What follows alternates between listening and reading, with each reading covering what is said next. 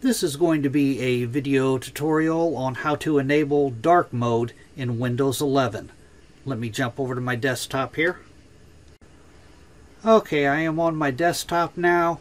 As you can see, I have a light mode, but to enable a dark mode, what you want to do is go down to your start icon down in your taskbar.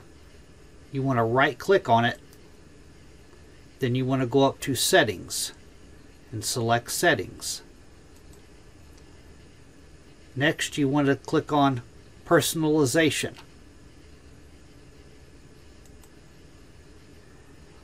Then you want to go down to themes here, select themes. And this very first one is the one that I have right now. It's the light theme. The next one is dark theme. I'm going to click on that one.